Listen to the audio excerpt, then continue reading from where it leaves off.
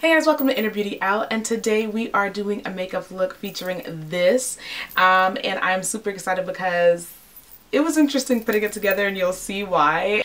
I really was just kind of going for a halo eye and a berry lip, and it worked out better than I thought it could. And a lot of times, I don't think you guys know this, but I don't really pre-plan. I kind of get an idea of what I want to work with, but I don't pre-plan my looks until I'm actually in front of the camera. So like what you see is what you get. Like sometimes I shock myself with the looks that I come up with. I don't practice them beforehand, and it's a cool thing to be able to see how how your mind works and how creative it can be during time of filming. So I love that, and I think that's one of the things that makes me excited about filming when I'm in front of the camera. I do hope that you enjoy this review / demo, and I will see you in my next one. Please do not forget to subscribe. Also hit the notification button, which is the bell sign next to the subscribe button. That'll keep you in the know when I put a new video up, so that you can go ahead and check it out and leave a comment below. I love reading it and I comment back for sure. And I cannot wait to see you in my next one. Bye, beauties. So I also did not want to forget to mention that in creating the liner for the eyes, I actually used my Makeup Forever Flash palette. If you've never seen the Flash palette, this is what it looks like. It basically has a lot of the primary colors and then some additional colors that you can mix and match together, and basically you can create any color that you want. This could be eyeshadow, this could be liquid liner or eyeliner, not liquid liner, eyeliner. You can put a gel, transforming gel to make it a liquid liner. You can create foundation. The amount of things that you can do with this is endless, and so I always tend to use it in terms of creative looks, and more so just trying to do things with the eyes and the lips. So whenever I don't have a particular color, I can go ahead and custom create my color with my Flash palette by Makeup Forever. This lasts a long time. I really enjoy it. I think this was a great investment. And basically what I did, because I didn't have a burgundy liner and a nude liner, I basically custom created using, for the burgundy, I used the blue and the red, and I used more so of red than blue. And for the nude color, I actually used the brown, the white, and a little bit of yellow, and just a tad bit of this peachy coral color right there, and just pretty much mix it up, and here we have it. So if you ever are in the market and are looking for something to be creative and add to your kit to be a little bit more on the creative end, I would suggest getting the Flash palette, because you can do endless things with this without having to buy tens and thousands of other different products when it's all in one. So yeah, I just wanted to share this little tidbit with you in case you were interested in how I created the liner itself. Let's get into the video using the Soft Glam palette by Anastasia Beverly Hills. As we know, Anastasia does come out with a brush that goes with each of her palettes, and this is the duo-ended brush that comes with her palette. One side is it's a blending brush, more on the fluffier side, and the other side is more of a flat shader brush, but it is duo fiber, which is different. What's cool about this is that this can bend backwards, which is great. So I'm going to go in with Orange Soda, and Orange Soda is this top shade right here. I'm going in with the fluffier side of the brush, and I'm just going to just use that as far as just tapping on like a brow bone color, so to speak. Now that I've gotten that part down, I'm just going to add a little bit more of the primer potion to my lid, and I want these colors to really pop. So I'm going in with primer potion in the shade Caffeine. And I'm going to go for something I signaturely do. A halo eye is, I feel like, goof proof. So just making sure it's nice and even across the lid, and that. Set that bad boy with some pressed powder. I'm going to use the Sugar Pill Tapered Blending Crease Brush And it looks like this. Next, a little further down, I'm going to go into burnt orange. Just gonna literally put that in the crease, like in the crease and a little bit above the crease. My skin always breaks out whenever I'm about to film for some odd reason. I have no idea why, but it simply does. It makes me look like, I mean, I know I haven't been doing the best of things, but I think it has a lot to do with my eating too.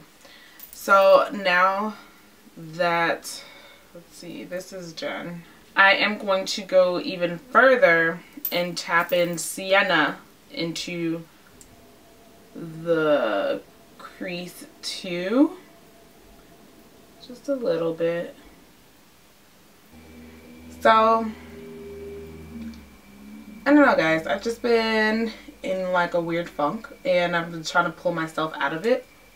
A funk in terms of like, I want to be creative and keep putting out content for you guys, but I've had a procedure done actually not too long ago, and I've been kind of recouping from the procedure and also, you know, just trying to get myself to get back in front of filming. It takes so much to just film these days. I don't know. But it's not that I don't enjoy it. I love it and I can watch my stuff over and over and other people's things over and over, but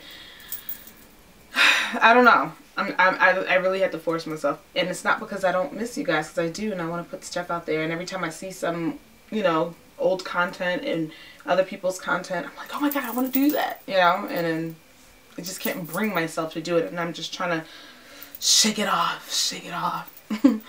Alright, now that that's blended out, I'm going to go in with a Bdellium 2 776, and I'm going to actually start packing on Mulberry.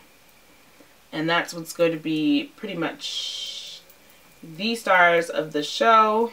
So as I'm packing color in, I'm just also trying to blend out as much as possible too. I'm not worried about keeping a crisp line because I can always fix that with concealer. But as you can see, we've really built that out. I'm going to do the same thing on the inside of the lid. So I'm going to do the same thing on the other eye. Just build the intensity until I feel like it's where I want it. No, but I do find that whenever I'm in front of the camera, whenever I am actually filming, I feel so good. I feel great. I feel like if this isn't like a burden to do, I really enjoy it. But I feel like whenever I build up the anticipation behind getting ready to film, that's my struggle. Like, I really wish I had dedicated space to just film without having to break up and pack things up and then redo them again. Like, it sucks. And it takes the fun out of it. Because by the time you sit down, your creative juices are like... That was so ugly. But yeah, your creative juices are gone. So there is a good amount of fallout in this palette.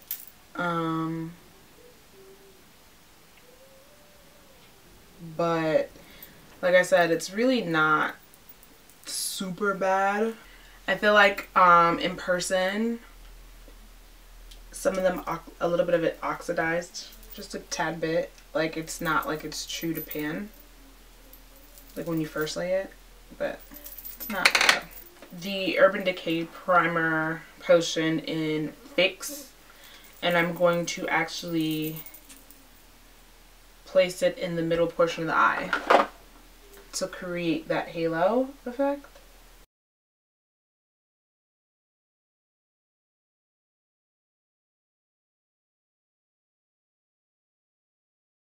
And I'm kind of like spreading it out. I'm not worried that it's going to be too wide, only because I could always shade it in with the burgundy shade. So that's what I did. I just tapped my brush in Tempera and Orange Soda together. And then I'm going to go back in the burgundy color so that I can blend out the edges so it doesn't look so harsh. because I just want it to be like, you know, one of those like peekaboo halos. Not necessarily so blunt. I just want to blend those out.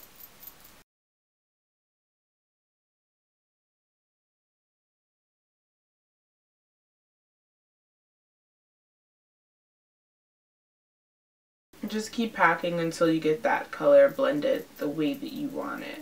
So I'm going to go ahead and do the other eye off camera because I know the blending part takes a longer bit of time, so I'll be right back. Go back in with the mulberry color, and I'm going to just bring it in down to the waterline and smoke that out. I feel like that will tie the look in together. And I'm using a Sedona Lace EB11 or EB21. I think it's EB11. EB21, sorry. And I absolutely love this detailer brush. It's amazing for like cut creases and getting under the eyes. I'm also going to go in and use Sienna to also like warm up underneath the eye too. And I actually like the smokiness of the look. I think it looks really great that way. As far as this makeup look goes, I was trying to create like something different as far as eyeliner. I didn't want to go with the traditional black, and I wanted to see how it would go. But apparently I don't have the colors that I was thinking of.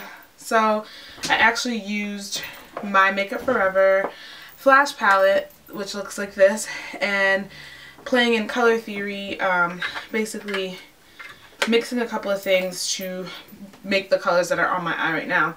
So I made a burgundy shade to reflect the burgundy on the outside, and I also made a nude shade to reflect the halo in the middle, or the center color. And what I'm going to do is basically put the burgundy shade in the center and then the nude shade in where the burgundy is, and just kind of create a wing liner that way. So I'm going to attempt to do this. I've never done this before, with a small angled brush, and I'm going to have to use two.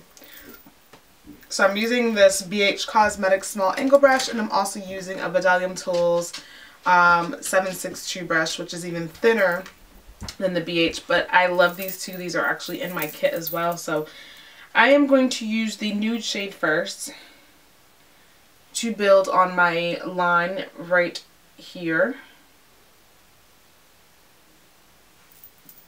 This is going to be so interesting.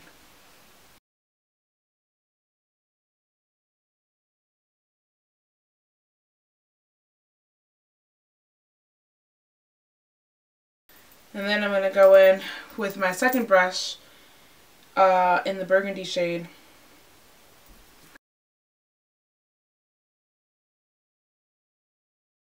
Now, the tricky part is blending the shades together. So I'm going to like go back in to intensify the color and then kind of fuse the shades together.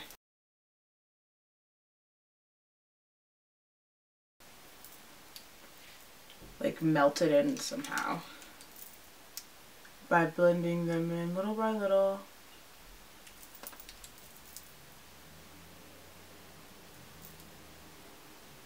Like so. And then I'm going to go back in with that lighter shade to finish the wing.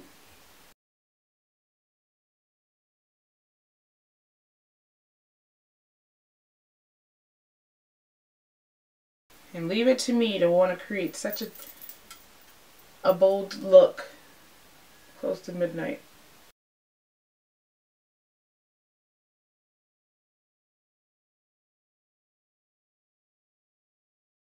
That's kind of cool though. Sorry. Oh my god, I'm a mess. And I feel like I want to kind of like set this a little bit. So I know this looks really crazy.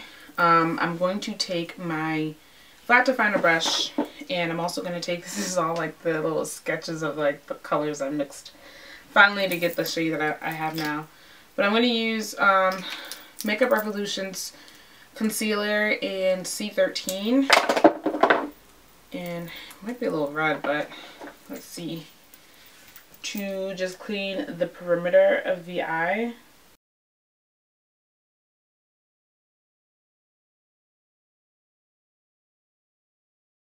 Just gonna buff out the concealer. So first I'm gonna just add some mascara just to see and guide how this is gonna work out. So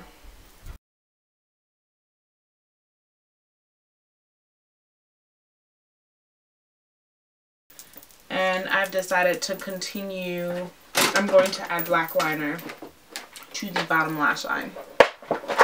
I'll be using the Makeup Forever Aqua XL. So that's that. That brought my eyes out. Pow pow. And then we're going to also add some lashes. So I will add them on and I'll come right back.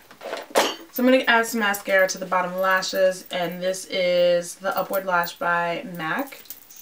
And I love it because the actual spoolie is so thin. It really gets it. All the little hairs. You know what's funny? When I always look back at videos like this and I look back at the faces that I make while I'm doing makeup, it's like the most craziest thing. I'm going to go ahead and re-smoke out because I had added foundation, so it kind of took away from the smoked out look. Ooh. Just looks so much more sultry when it's smoked out. I'm going to line my lips with MAC's Night Moth.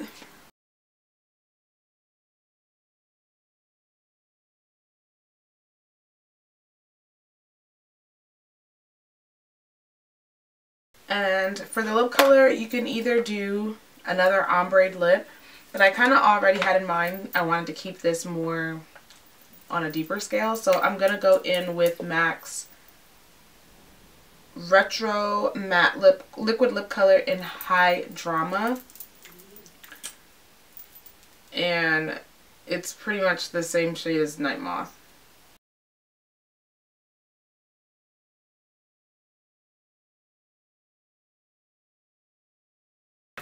Then I'm going to go in, I feel like I'm using a lot of MAC today, but I am going to go in with MAC's Raisin mixed with Copper Tone for my blush today. And that's just to warm up the cheeks even further.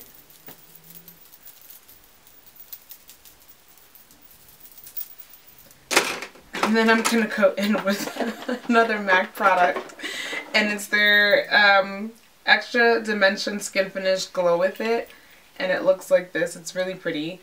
And I'm going to use my fan brush to apply that.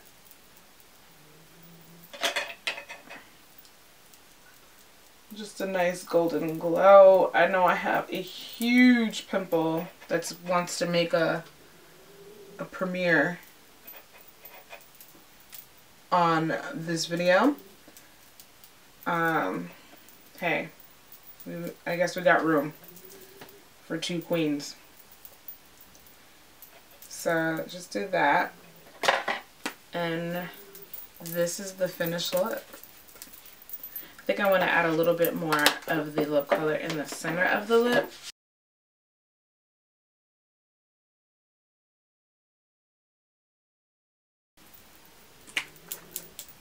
That's better. Alright. Now to get this crazy hair down.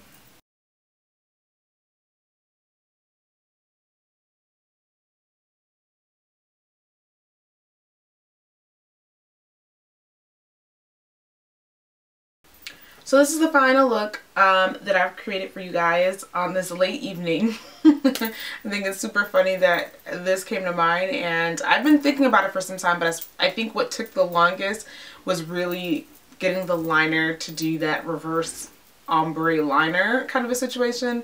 I've never done it before, but I think it's super cool and it came out really nice. And so I did find myself going back in to add black liner along the lash line just to help the lashes stand out, because I feel like it was a little bit too strong against the lash.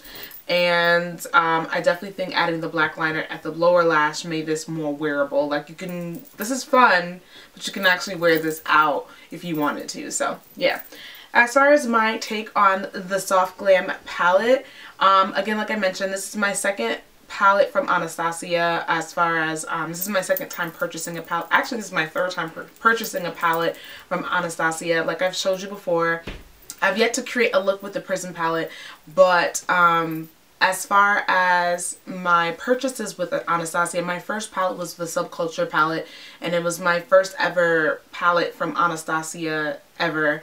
And to say the least, I mean, I really wanted to love it. I love the color story. I love the creativity behind it, the vision that was behind putting that together. But the fallout was a lot, and there were a lot of shades that did not work at all. Like there were two shades out of the palette that I would swatch, and I got no pigment. And I felt like it would be a disservice for me to create a video around it, because there was so many videos around going on about it. So I just kind of shared my thoughts on my personal Snapchat about it, and I ended up returning the palette because I felt like it wasn't a fair shot of me trying out a palette for the first time and spending my hard-earned money to not be able to utilize all of the colors in the palette. So that's why I ended up not really doing anything as far as that went, but it was a beautiful, beautiful palette, and I felt like when Prism came out, it was a little bit like similar to Subculture,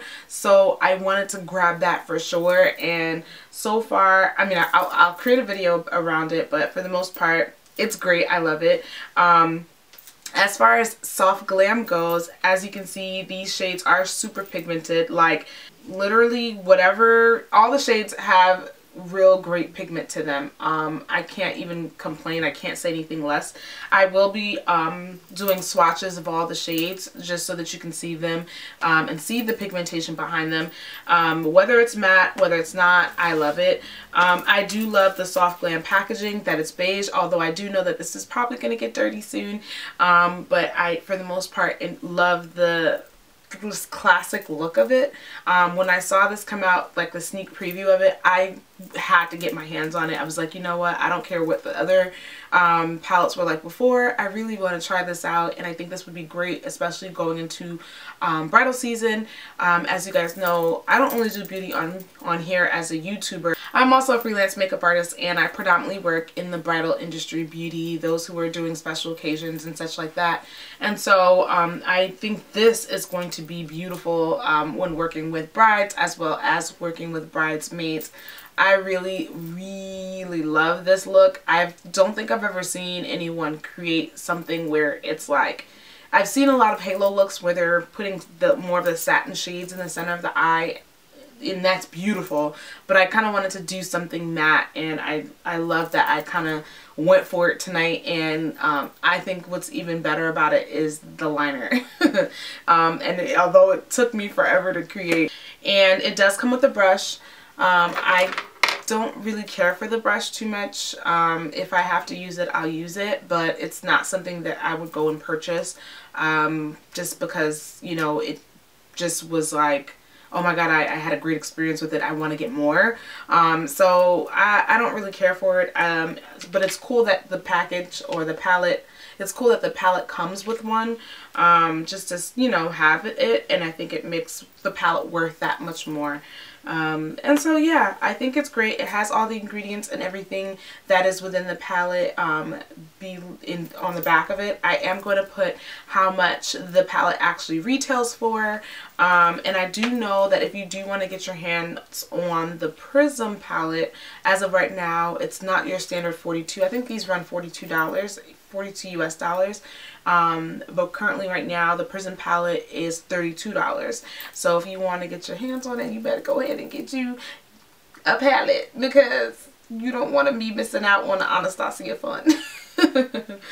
So I do love that this palette comes with a mirror, and one of the other things I really enjoy about this palette is that it's flexible. I hate palettes sometimes that are so stiff that, you know, especially when you're trying to work or do something, like you can prop this up somewhere, have another bigger mirror, and then work from it that way. Or especially if I'm working this as an artist, I can flip this and lay this down. Whoa. I can flip this and lay other palettes down, or I can lay it flat and lay another palette on top of it, so that way it doesn't disrupt the flow of my palette arrangement. So I really enjoy that about it. I definitely think that this is great for an everyday wear. If you guys want to see a second look where this could be worn a little bit more natural, in the sense of just like something simple, easygoing, whether you're going to work, whether you're going to school, and you just want to look a little bit put together, I feel like this palette can do that, only because of the great shades that it offers, and it's definitely friendly to women of color. It's not too many cool tones. It has a great array of like warm tones in it as well. So if I put a video out, I want you guys to be entertained by the creativity that's flowing through my brain. I feel like right now I'm giving you guys like early 90s music, like In Vogue, like Whitney Houston. I've been getting that a lot in my comments lately. And I've been thinking, would you guys want to see the video that is like a Whitney Houston lookalike? That would be dope. That would be dope. Okay, so let's get on to the swatches so that I can get out of your screen. Just stay tuned for the swatches.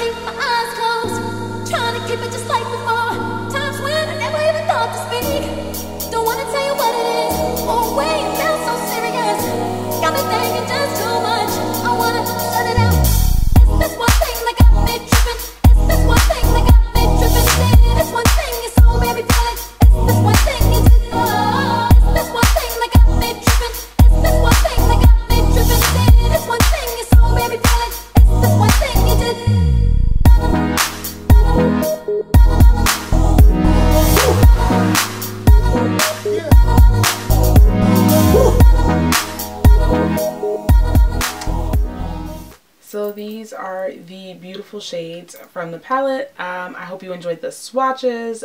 14 shades for $42. Not bad, and they're really they're buildable and pigmented as well.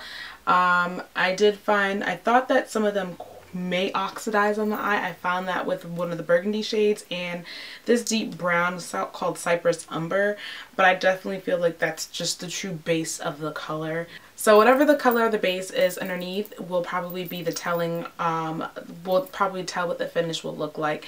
So I didn't have any primer on my arm for the swatches that you've seen. They were just swatched literally straight from the palette to my arm, and they came out really nice. I can't even like, I can't, like even as I swatched them on my arm, I'm like gagging, like this is beautiful, right?